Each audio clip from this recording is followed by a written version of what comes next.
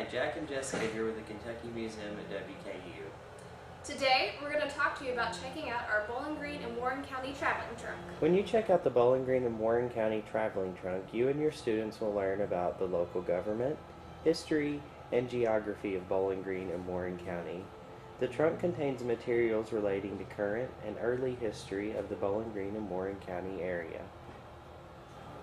When you check out this trunk, students will have an opportunity to touch, feel, and play with items such as historical toys, local police patches, and a fictional diary of a young student living in Bowling Green. As with all of our traveling trunks, this trunk contains a teaching binder, books, and informational handouts that you can copy and share with your class. Remember, checking out a traveling trunk from the Kentucky Museum is a free and excellent source for expanding your curriculum. For more information, please visit our website.